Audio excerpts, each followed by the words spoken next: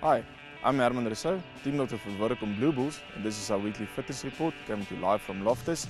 We didn't have good news regarding Jaco Versaghi. He consulted a specialist and he's going to be operated on later this week. He didn't recover from a cartilage injuries in his shoulder, so he's going to be out for 6 weeks, as well as Dries Swanepoel. He was operated on this morning for Achilles tendon that's been bothering him for some time, so he's also going to be on the sideline for about 6 to 8 weeks.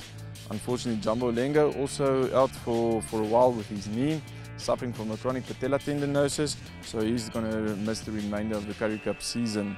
The good news on the other hand is that Burger Orendaal, he recovered very well from injury he had, as well as Johnny Kotze, both of them full training today. Then guys on our short-term list for injuries, Piet van Zyl, he's busy with his return to train protocol for concussion.